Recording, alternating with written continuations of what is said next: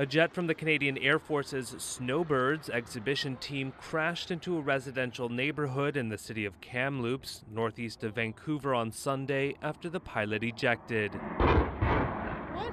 He just crashed. Oh my God! The Air Force confirmed on Twitter that one of its Snowbirds had crashed, but gave no details. Local media reported at least one house was on fire in a neighborhood in Kamloops, a city with a population of more than 90,000. The crash was the second recent accident involving the Snowbirds. One of the team's jets fell into an unpopulated area last October before a show in Atlanta after the pilot ejected.